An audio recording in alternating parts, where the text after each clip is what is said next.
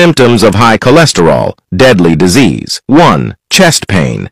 High cholesterol can contribute to the buildup of plaques in your arteries, atherosclerosis, which can restrict blood flow to your heart and cause chest pain. Angina. 2. Heart attack. If a plaque ruptures, it can lead to the formation of a blood clot, which can block blood flow to your heart, causing a heart attack. 3. Stroke. Similar to a heart attack, if a plaque ruptures and causes a blood clot that blocks blood flow to your brain, it can result in a stroke. 4. Peripheral artery disease. PAD. High cholesterol can also lead to the narrowing of arteries in your legs, arms, and pelvis, causing symptoms such as leg pain when walking, claudication. 5. Fatty deposits. Under the skin, high cholesterol can cause the buildup of fatty deposits, called xanthomas, under the skin. These appear as yellow or white bumps, often around the eyes, eyelids, elbows, knees, or tendons. 6. Corneal arcus, a white or grayish ring around the cornea of the eye, which can indicate high cholesterol levels,